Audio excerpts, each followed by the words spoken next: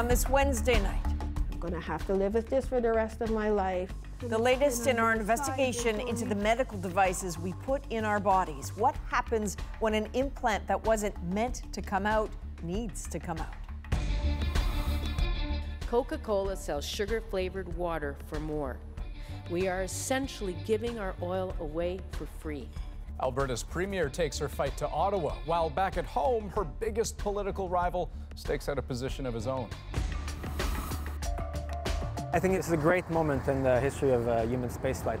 And just days from liftoff, Canadian astronaut David Saint-Jacques tells Chris Brown why he's so optimistic, why so many Russian space workers are not. This is The National.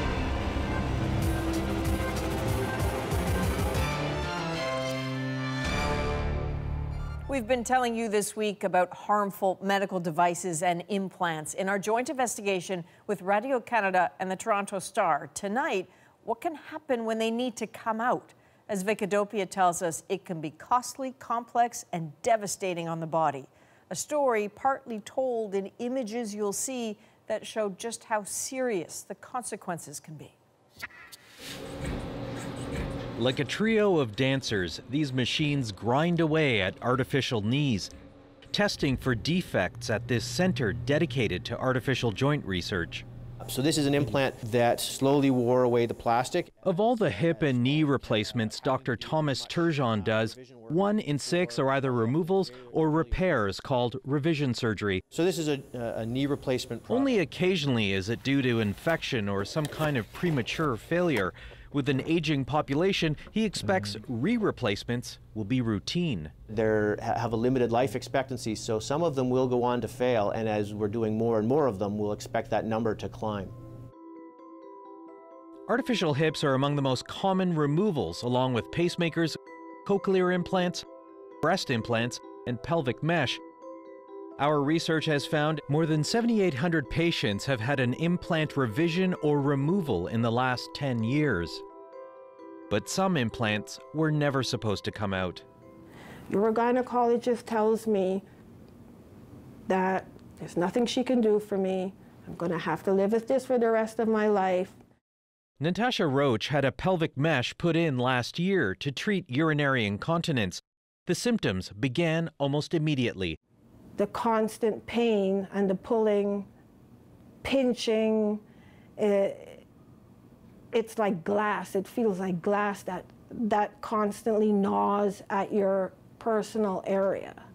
And she's convinced the device has caused severe infections. But removing mesh can be a complex subspecialty if the mesh is deeply embedded. The same goes for the contraceptive coils called Escher. Often the only expertise is in the U.S., and Roach can't get a Canadian doctor to sign off on getting her treated there. We frequently get told it's in her head. You frequently get told you're making up stories. It's unknown how many Canadian women are paying out of pocket for procedures in the U.S. This surgeon in St. Louis developed special surgical tools for mesh removal. He's operated on more than 20 Canadians. What makes it difficult, quite honestly, is the fact that it wraps around bony structures. It's a boomerang effect with the mesh. It wraps around the descending pubic ramus, it wraps around ligaments deep in the pelvis, and that makes it very, very challenging. And this is why mangled mesh embedded in human scar tissue. Thank you. And the price of removal is also challenging for Natasha Roach. We have nothing left financially for me to pay for the surgery. And Vic joins us now. That's a pretty crushing sentence, nothing left to pay for surgery. What sort of help is actually available, though, for people who can only get this in the U.S.? Well, provinces do have financial assistance programs in place, but it's not automatic, even with a doctor signing off on it.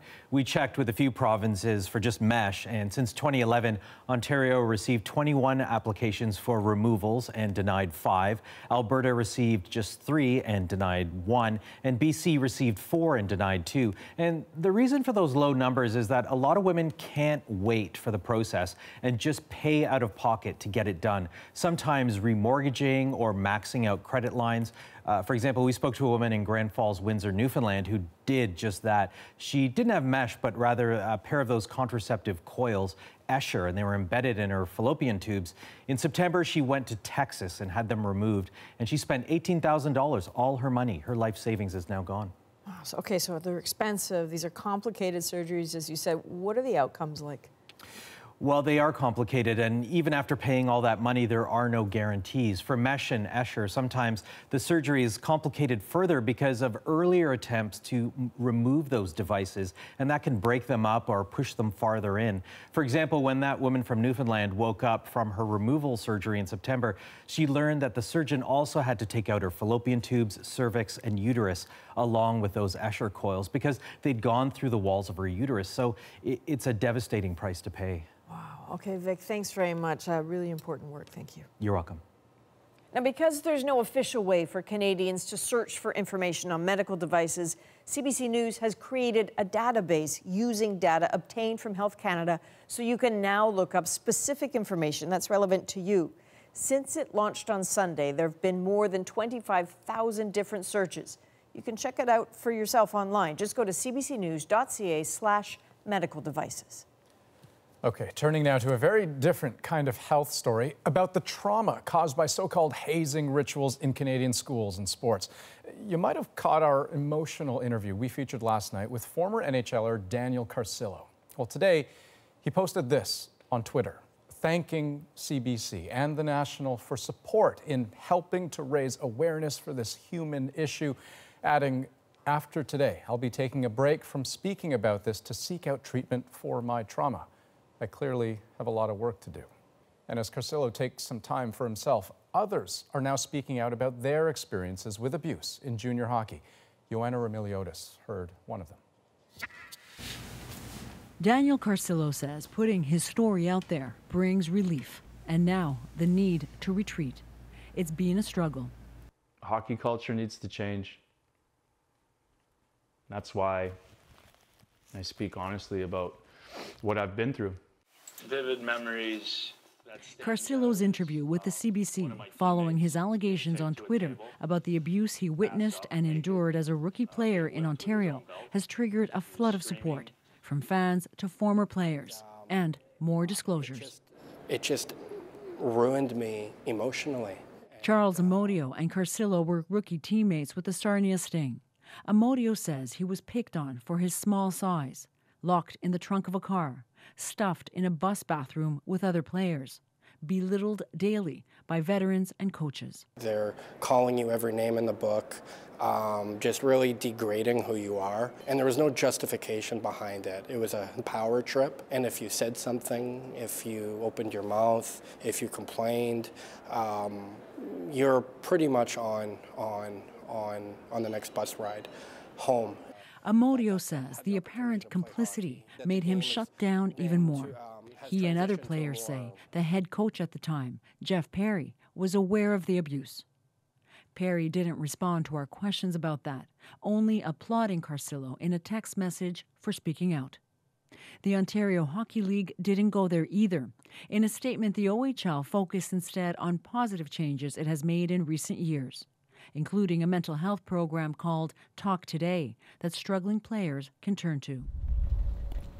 Former NHLer and abuse survivor Sheldon Kennedy is all about awareness and education. My case, it was about the truth, and I think in Daniel's case, it's about the truth. Kennedy is involved with an online certification program that is mandatory for all new coaches in Canada. Eliminating abuse framed as hazing is a priority. To let them know that this is not part of the game, this is not part of how you're going to make our team, and it's not acceptable. Eric Wellwood is a coach in the OHL, and he says a lot has changed. It's why he has mixed feelings about Carcillo's disclosure.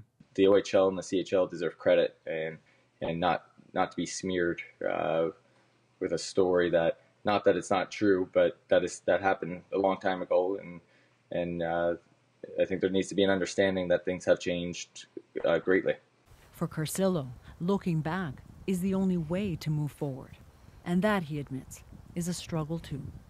Joanna Remiliotis, CBC News, Toronto. Now, as you heard, OHL coach Eric Wellwood says his league has made a lot of positive changes on this front and that hazing is all but gone from Ontario junior hockey. But what does that mean? Well, in an official statement, the OHL says it's had a zero-tolerance policy on hazing for several years now, and any teams caught hazing can be hit with fines and penalties. Players get training on preventing bullying, which they must acknowledge in writing, and the league says it encourages anyone to come forward with concerns about abusive behavior. This country's auto industry has been in focus this week after GM's decision to close an Ontario plant. But today, Alberta Premier Rachel Notley came to Ottawa with a suggestion for federal officials: start treating the situation in Canada's oil sector like the crisis it is. The oil we produce in Canada was back around $10. Why? Because we can't get it together to find a way to get it to the market. And that is precisely why pressure is mounting on both the federal and Alberta governments to take action to help boost the price of the province's oil. We'll get to some of the specific plans for that in a moment. But first, it's worth explaining some of the oil patch issues beyond pipelines. So we asked our senior business correspondent, Peter Armstrong, to do just that. We all know that no new pipelines means it's harder to get Alberta's oil to market. But what else is going on? One thing is Canadian oil companies are producing too much. In a lot of ways, the oil patch is haunted by decisions made when oil was at $100 a barrel, and pipelines like Energy East and Northern Gateway and Keystone XL still seemed likely. Most of the producers that started putting shovels in the ground half a decade ago were expecting that at least one of those pipelines would be in operation today, and we wouldn't be in this situation. As it is, there's just too much oil stuck in Alberta and no way to get it to market. The glut grows, the price falls. Canada's heavy crude oil has always been cheaper, its so-called discount usually around $13 a barrel. So if WTI sells for $50, Canada's bitumen should bring in around $37. But today, WTI sold at $50.35, Canada's benchmark all the way down to $18. That means for every barrel produced, Alberta and Canada bleed money. These discounts are costing Alberta between $15 and $39 billion in lost industry revenue next year. All while as many as 100,000 people have lost their jobs since the price of oil first began to fall in 2014. Canada's not alone in this predicament. The Saudis, the Russians, and the Americans are all producing record amounts of oil, and that has forced global oil prices down by more than a third since October. Virtually all the major oil producers are pumping at all-time highs. So there's just too much oil sloshing around the world. The solution's pretty straightforward. You can either cut oil production or find a new way to get Canadian oil to market. Until you change one of those, Alberta's problems are only going to get worse. Peter Armstrong, CBC News, Toronto. So how might it get better? Alberta's premier says she has an answer and she wants the federal government to chip in. Sulima Shivji has more on the political push to pump some aid into the oil sands. At a speech in the shadow of Parliament, Alberta's premier brought a message to Ottawa about a full-blown crisis in the oil industry. So, my friends, the toll on jobs is mounting. Anxiety around kitchen tables is rising. That anxiety took over the streets last week as the Prime Minister visited Calgary. And again yesterday when the Finance Minister was there. A call for action echoed by the Premier.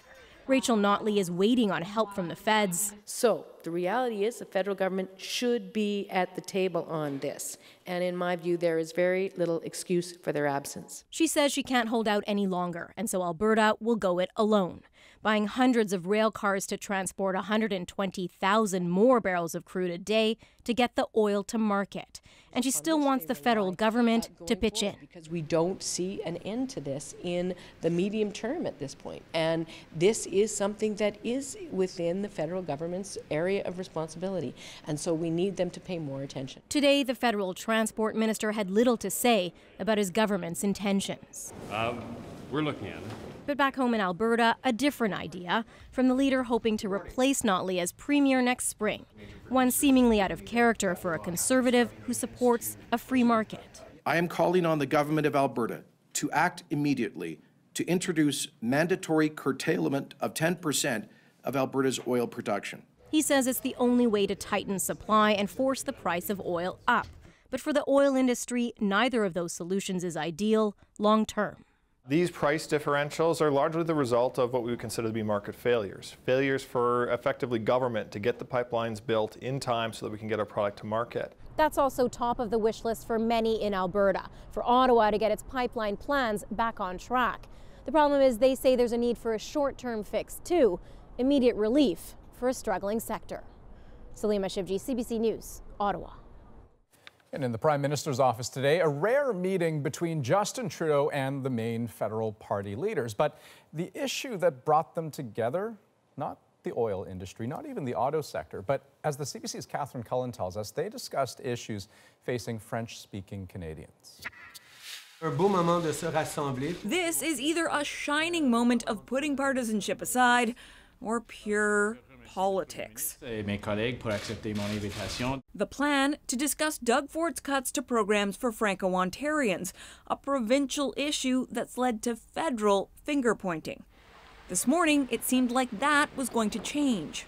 We had a harsh time in the partisanship debate in the last 2 weeks. We all recognize that, but now it's time to move on. I'm looking forward to meeting with all the different party leaders to talk about how we need to, at the federal level, be united and above partisanship. But by mid-afternoon, the whiff of partisanship was back when the Prime Minister brought this up in the middle of an English answer about the carbon tax. Ça fait 14 jours que le gouvernement conservateur en Ontario a sabré dans les services aux francophones. Ça fait 14 jours que le chef de l'opposition ne me pose pas une question sur cet enjeu important. So what did the meeting itself accomplish? That's a useful symbolic statement to governments that might not think that there is support right around the political spectrum. Though it seems Ford was not won over by the symbolism. Stop your talking and start doing something. All they do up there is talk. And they couldn't agree on the right way to revive plans for a Francophone university. I think we need to actually propose something concrete to put more pressure on the provincial government. The Conservatives in Ontario need to step up and make sure that they make the demand to the federal government. And she wrapped up the non-partisan meeting with a swipe saying Andrew Scheer wasn't doing enough to pressure Ford to protect Francophones. Now, whether Mr. Scheer will go and say it as clearly as we would like him to do, it's up to him to actually answer that question. So much for unity. Catherine Cullen, CBC News, Ottawa. Okay, some of the other stories we're following tonight on The National. Families affected by the Humboldt Broncos bus crash get the final word on their share of that massive GoFundMe campaign. We'd give any amount of money to have our son back, no question. And I think I can speak for every family is happy that it's completed. A judge today ruled families of the 16 who died will get $475,000 each. Those injured and their families will get a little less, $425K each.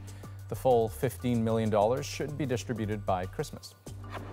She will be remembered as a woman who is so strong and positive and loving and generous and respectful. Family and friends paid tribute today to French teacher Valérie Théoret. She and her 10-month-old daughter were killed in a bear attack. It happened Monday near their remote trapping cabin in Yukon. Valérie's husband is the one who found their bodies.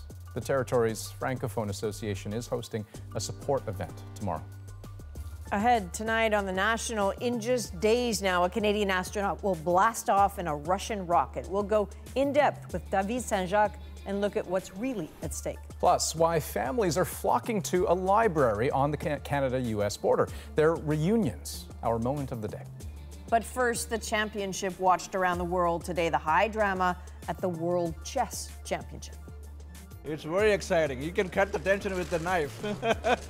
I very much can feel their pain and excitement.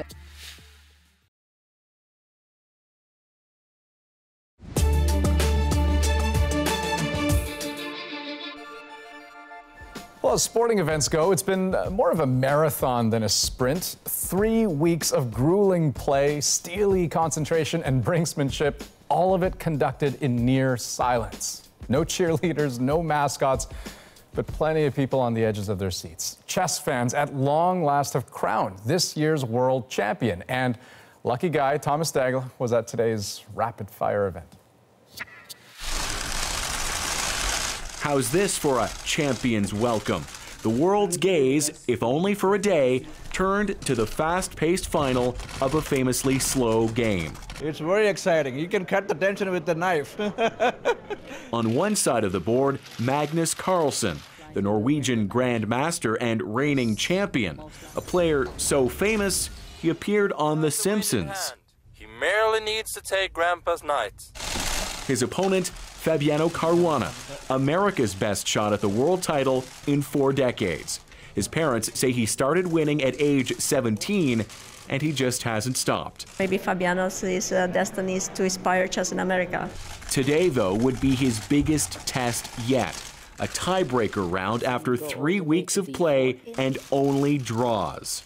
There's never been a stalemate quite like this. It's the first time the world's top 2 players go 12 games in the final without either player winning a single game. That's why this moment is so intense. And covered just as keenly as any world championship. The players so evenly matched because of technology and their practice against a computer. Both have access to the same super strong computers to prepare their games and to play their openings. The players' every facial expression and every move scrutinized by a global audience watching online. I very much can feel their pain and excitement and being in such a tension. In the end today, Carlsen successfully defended his crown, winning the first 3 quick-fire tiebreakers. I felt like I had a really good day at work today, and That's a thrilling day in the game of chess. Briefly, the world's most exciting sport. Thomas Daigle, CBC News, London. It really is exciting. I think so anyway. Now, just to give you a taste of how unpredictable chess can sometimes be, consider how the tournament started. So the same way you've got a ceremonial first pitch in baseball, this championship had its own celebrity appearance. It was just a bit awkward. So actor Woody Harrelson, of all people, he botched the ceremonial opening move twice, first knocking over Caruana's king, which is usually what you do when you want to forfeit the game. Then he played the wrong pawn. So it turns out he's an actor and a comedian. But for the record, Adrian, they did let Caruana take those moves back. Okay, so Woody Harrelson's a funny guy. Not all the jokes land, and it is a bit of a tough crowd. Anyway, ahead tonight on The National, his story and his fierce fight to better the world inspired people around the world. Tonight, they are paying tribute and remembering a rebel. First, though, as Canadian astronaut David Saint-Jacques prepares to board a Russian rocket to space, we take an in-depth look at that country's troubled space program. There are risks at every launch, so therefore, yeah, of course we have butterflies, as we say, but what's the solution to that? Is to train more.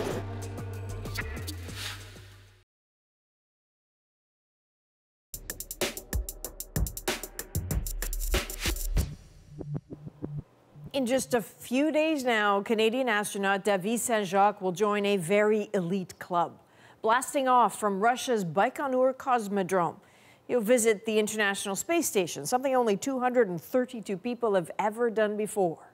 Saint-Jacques is eager for his first trip to space, of course, even though a series of high-profile failures has shaken confidence in Russia's once glorious space program. In tonight's dispatch from Moscow, Chris Brown explores Russia's desperate drive to keep its edge.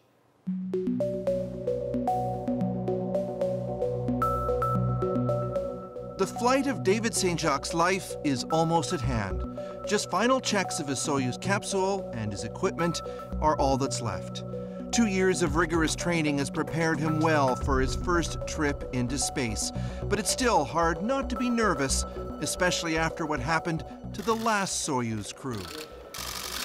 There are risks at every launch, so therefore, yeah, of course we have butterflies, as we say, but what's the solution to that? Is to train more.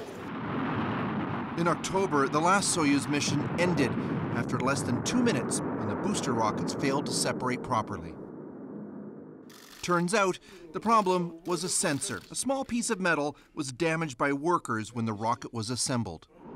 The American and Russian on board landed safely, not far from the launch site, but it was a crushing setback for Russia's already beleaguered space program. Thankfully, the engineers around the world have been working very hard to make sure that we go to the bottom of the investigation of what happened in the previous launch. We're very confident now that we know what happened, and we've found ways to make sure it did not happen again. Russians are very proud of their successes in space. St. Jacques and his wife Veronique acknowledged that with a visit to Yuri Gagarin's grave in Red Square. The first man to orbit the Earth is one of Russia's greatest heroes. But of late, Russia's space failures have dominated the headlines, particularly its cargo-carrying rockets. This 2013 crash of a Proton M was caused by guidance instruments that workers installed upside down. Then there's the mysterious hole discovered in the Russian orbiter on the International Space Station recently. Russian officials first seemed to suggest sabotage, but it's clear the hole was drilled on Earth, and then someone tried to cover up their mistake.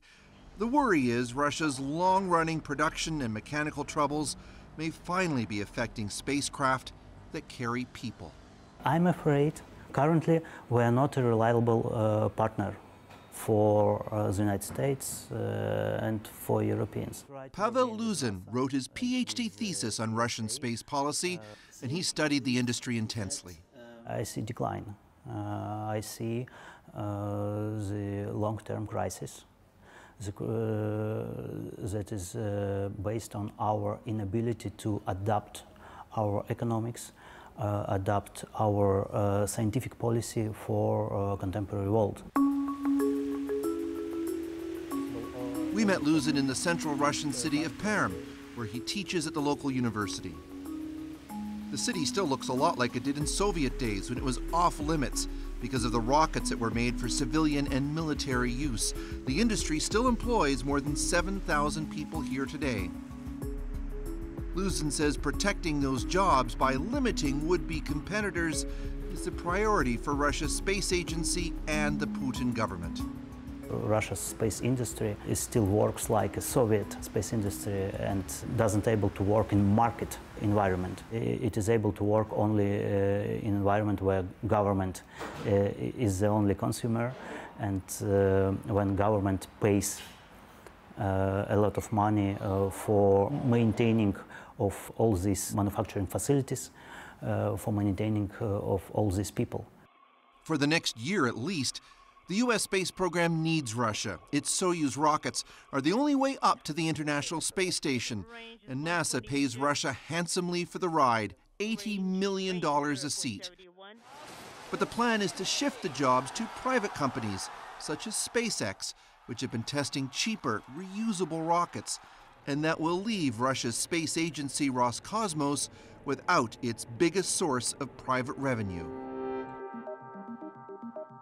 Everyone wants to be like SpaceX. Russia's trying to meet that challenge here.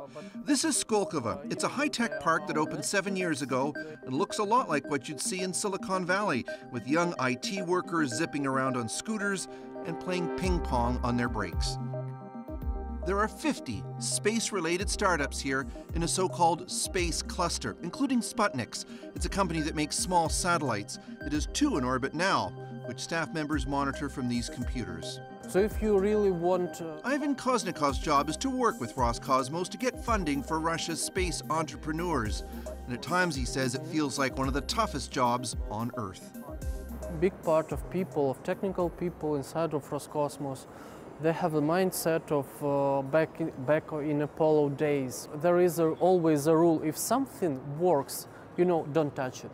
And you have the systems and the components that were running for 50 years already. Okay, they're performing good, don't touch it. Roscosmos does have big plans. We saw some of them at a recent trade show. There's a new heavy-lift rocket in development called Angara, a new crew capsule that could eventually orbit the moon called Federation. Plus, it's building a new launch facility in Vostochny in Russia's Far East. But in 10 years, Angara has only launched twice, and it's uncertain when Federation will be ready. Delays and production troubles have pushed Khrushchev, Russia's largest rocket manufacturer, to the brink of bankruptcy. Without a change in attitude and mandate, Koznikov worries Russia's Roscosmos will keep falling behind. They have to, have to deliver the product to the state, first of all, and all the other tasks are secondary. And well, sometimes I think there is not enough money to both comply with, to meet the requirements of state program and to support the private space initiative. You've been in here before, have you? Many times? Yes, many times, and approximately 6 months. 6 months, yes, a long time. Yelena Kondakova has a special place in Russian society. She is one of only 4 women cosmonauts. She's a hero of Russia. At Moscow's Space Museum, she showed us around a mock-up of the old Mir space station, where she spent 6 months in orbit in 1995. Tea, bread, juice, bread. Was it good? Tasty? I don't like the bread. Now retired, she believes the fact that American and Russian astronauts survived the most recent Soyuz incident is a positive development, as it shows proven Russian technology can still be trusted. То, что наша техника не подводит, и последние события, когда у нас сработала система катапультирования, система аварийного спасения, только лишний раз подтвердила о надежности нашей техники. Вот это меня удивляет, что столько лет, и мы все еще хорошо работаем. Exploring space, she says, is too expensive for any single country to take on alone, which ensures Russia will continue to have a big role to play.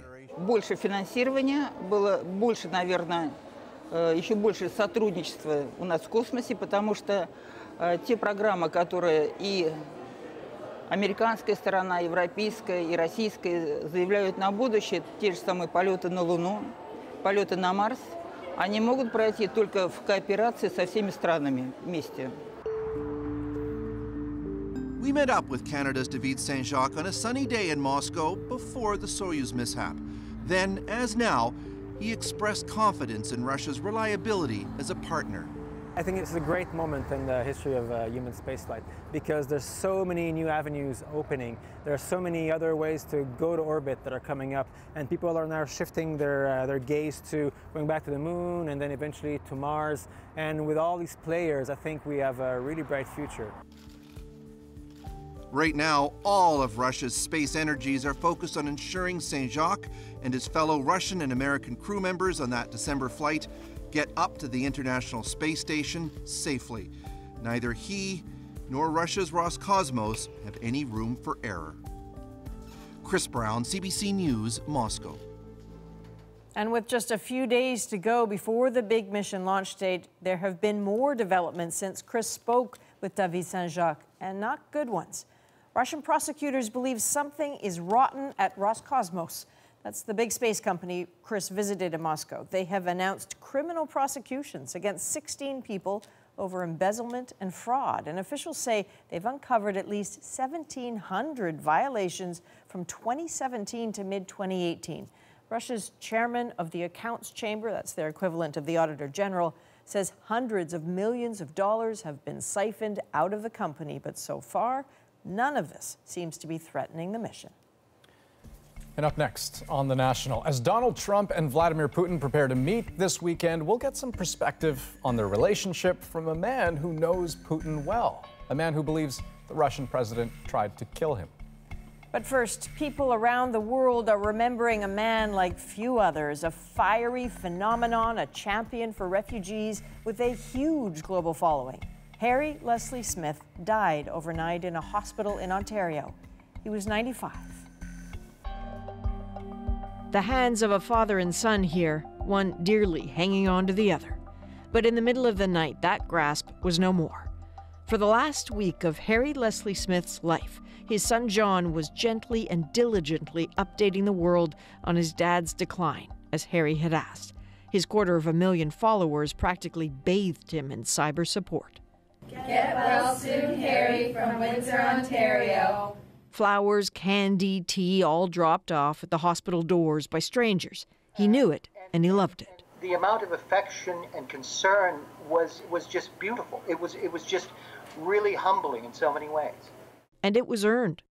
I think there are many things that we can do to better life for as many citizens as is humanly possible. Both Canadian and British citizen, a man who once knew the sort of hunger that saw him as a kid scavenge in the garbage for food. He went on to fight in the Second World War, then rage against poverty and fascism.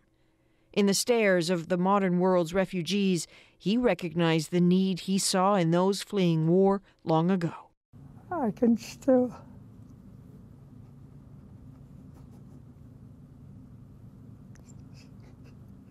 see them. Today in the British Parliament, where there's no such thing as cross-aisle consensus these days, agreement. We thank Harry for his life and his work. The whole House will wish to pass our condolences as well to the family and friends of Harry Leslie Smith. The UN High Commission for Refugees says some have started a campaign to raise funds in his name, and the money's coming in. He'd have liked that, and maybe this too. One of the last tweets sent to him before he died. Rest easy, old soldier. We'll take it from here. Harry Leslie Smith would want the world held to that promise.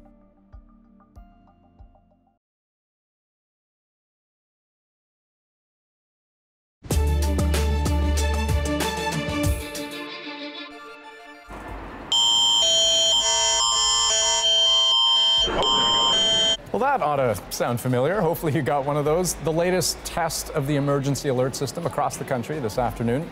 You might recall last time they tried this, it didn't work everywhere, especially in Quebec. But today the company says it was a success, though there were still some folks who said they did not get the message. Also tonight, the Prime Minister is en route to Argentina to meet with world leaders at the G20. But we'll be keeping a particularly close eye on the sidelines of the summit this Friday. That's when Canada, Mexico, and the U.S. intend on signing the new USMCA trade agreement, the new NAFTA. Much of the rest of the world, though, will likely keep an eye on Russian President Vladimir Putin. He's facing international criticism for increasingly aggressive actions, both at home and abroad. So, Nella Ayed caught up with one of his most prominent opponents, a man who knows firsthand what it's like to cross Putin and live to tell about it. Главное, надо помнить, что для Кремля Америка важна всегда как враг. А господин Трамп лучше всего, чтобы был как можно более слабым. As a Russian patriot and a former oligarch who's looked Vladimir Putin in the eye, Mikhail Khodorkovsky knows how the world looks to the Russian president. It's a pleasure to meet you. The day we meet is exactly 15 years since his arrest at gunpoint in Putin's Russia. Я в своей жизни 25 лет уже пытаюсь продвинуть свою страну в направлении нормальной европейской демократии. И вот вроде бы тебе кажется, что вот мы уже почти там. Бах, опять все обломалось. There does seem to be a pattern. Khodorkovsky was once Russia's richest man by buying cut-rate state oil assets in questionable auctions after the Soviet Union collapsed. But in a frank moment, he publicly crossed Putin on the rampant corruption under his rule. Overnight, he went from oligarch to accused of tax evasion and fraud. He spent 10 years in a Siberian prison camp until he was pardoned in 2013. He now lives in London, promoting democracy and calling out Putin at every opportunity. 10 лет назад я был твердо уверен, что даже вот меня арестуют, но мою семью не тронут. Я был твердо уверен, что в тюрьме меня, скорее всего, что меня не будут убивать. Сегодня в сфере политического активизма, в сфере политического протеста вы можете быть даже убиты. That change, he says, happened gradually, culminating with a string of assassinations, up to and including the attempt on former Russian spy Sergei Skripal's life in the UK using nerve agent. Развитие человека, не сдерживаемого законом, не сдерживаемого оппозицией, оно развивается всегда, к сожалению, в одном и том же направлении, к ощущению полной безнаказанности. After Russia annexed Crimea and destabilized East Ukraine, NATO countries, including Canada, sent soldiers to Baltic countries as a deterrent. I just wonder, what do you think of that strategy? Does it accomplish anything? Я считаю, что красная линия в виде солдат нейтральных государств является крайне важной. Да, эти мужчины и женщины рискуют своей жизнью, и они эту жизнь реально могут потерять. Но только их жизнь и их кровь является реальной красной линией. Donald Trump, meanwhile, has persistently cozied up to Putin. Their summit this week will be their second. Khodorkovsky says the first looked humiliating for Trump. What does it mean when the United States of America is retreating on the international stage? That can only be beneficial to Russia, no? Для Путина, как для предводителя кремлевского преступного сообщества, время действительно хорошее, потому что чем больше хаоса в мире, тем в этом хаосе больше возможностей для преступников. Легче они могут кого-то убивать из тех, кого они считают отступниками и так далее и тому подобное. В моем случае заказчиком может быть только Путин. There have been 4 attempts on Khodorkovsky's life, but he tells his followers not to worry. Друзья, не беспокойтесь. Sometimes he is tempted to give it all up. Думаешь, черт бы с ними, все, забыли. Потом понимаешь, что ты же не можешь, поднимаешь и идешь дальше. Putin, too, keeps going. Next month, he celebrates 19 years in power. Nala Ayed, CBC News, London. Up next on the National, family reunions right on the Canada-U.S. border. We bring you to the library that's become an unlikely gathering place in our moment. I was just hugging my parents. I was thinking, I wish I could stop all clocks all over the world. First, though, we want to tell you about a new documentary from a guy I'll bet you know pretty well, Peter Mansbridge. It's called In Search of a Perfect World, and it explores the state of human rights and who's defending them. You can watch it Friday night on CBC Television right before the National. Here's a preview. One of the rights Hungarians are losing is to peacefully assemble. The Central European University is one of the best on the continent, drawing students from 120 countries. The government hates its liberal bent and is working to shut it down. Canadian Michael Ignatieff runs the school. If you folded up your tent and left, what would be the impact on the rest of civil society in Hungary? Oh, I don't think there's any question. There'd be tremendous discouragement, even despair. I think it'd be a devastating blow for freedom in this country. These single-party states want to control everything. That's the drive. That's the driver. They want to control the courts, nobble the courts. They want to reduce the space for civil society. They want to, if possible, eliminate a free press. So they've got a single-party regime that's steadily shrinking the space for freedom.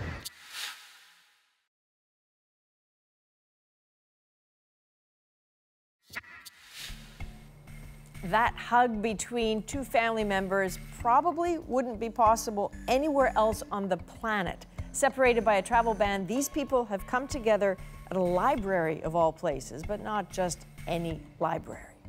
This one literally straddles the Canada-US border. It even has 2 addresses, one for each country, and because of that, it's increasingly become a meeting spot for families who can't cross those borders. Their stories are our moment.